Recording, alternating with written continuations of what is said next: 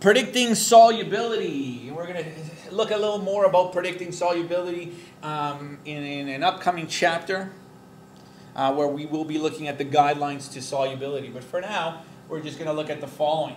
We're going to use differences in electronegativities to determine ionic nature of the compounds to help predict solubility. Now, predicting solubility is not as cut and dry as it is. You know, if it's this, it's that, whatever. You know, so we're going to be using the guidelines, and I will be providing you guys the guidelines. But there are a few things that I hope you remember in terms of solubility, and know that if you see these certain compounds, they will always be soluble, regardless. Now, if the elements are polar or ionic, then the compound will probably dissolve in water. Okay, so it's in terms of solubility, we know something is polar, right? Water, also polar. So if it's polar, it will dissolve in water. Ionic will dissolve in water, most of them, right? Example of an ionic, as we said, sodium chloride will dissolve in water. If the elements are non-polar, then the compound will probably not dissolve in water. Example of something that's non-polar, right? Something like CH4, methane, right? Here CH, oops. So C, single bonded to H's. If you look at the electronegativity, you're going to notice that they're non-polar, which means neither the C or the H is slightly positive or slightly negative, which means they will not dissolve within the water.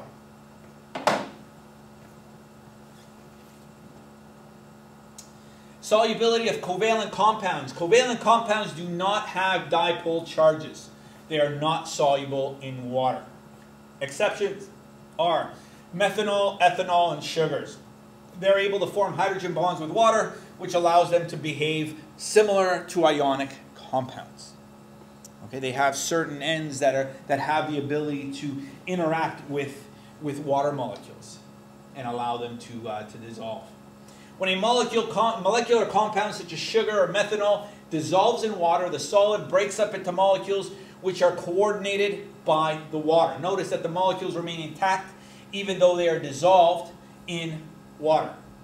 No ions are produced from the dissociation of a covalent compound. So if we look at the breakdown of, let's say, you know, a whole chain of glucose molecules, right? So here we have our ring of glucose, and it will remain the same. It will not break apart. So like this piece isn't going to break apart, and this piece, you know, and this piece it's going to remain intact as a full pure substance. It's going to stay together as an entity of its own, right, and as its full molecule.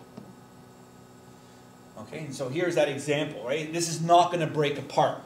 So what's going to happen is it's got these ends here, right, that will, let's say, be able to dissolve with others, right, and they do carry, you know, so if we look at this OH and we know the electronegativity, there's going to be a slightly negative, slightly positive attraction, let's say, with the OH. So the O and the H are bonded covalently, right? But if we look at electronegativity between the oxygen and the hydrogen bond, right, the oxygen is slightly negative, hydrogen is slightly positive. And this is what allows something like this covalent compound to be able to dissolve in water.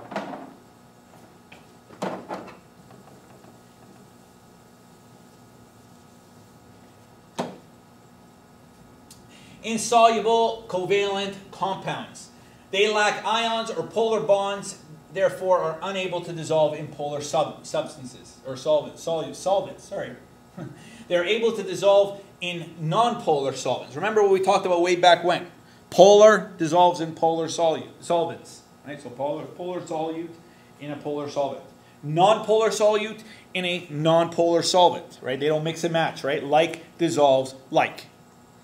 If a compound possesses both polar and non-polar components, it may dissolve in both types of solvents.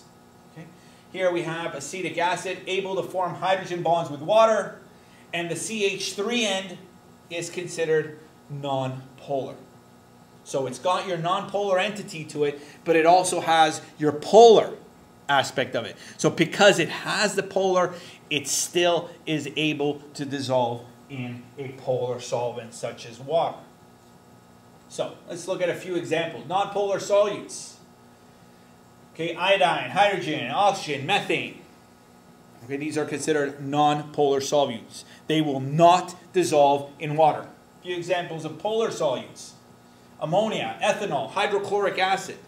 Okay, these all have slightly positive, slightly negative ends that will allow for their interaction with the slightly negative oxygen, the slightly negative positive hydrogen. Non-polar solvents. Okay, so these are non-polar solvents. So we've got carbon tetrachloride, benzene. Okay, so these are things that, well, none of these solutes will not be able to dissolve within these, right? Because remember, polar solutes dissolve in polar solvents. Non-polar solutes dissolve in non-polar solvents. So these can dissolve in these, but not these.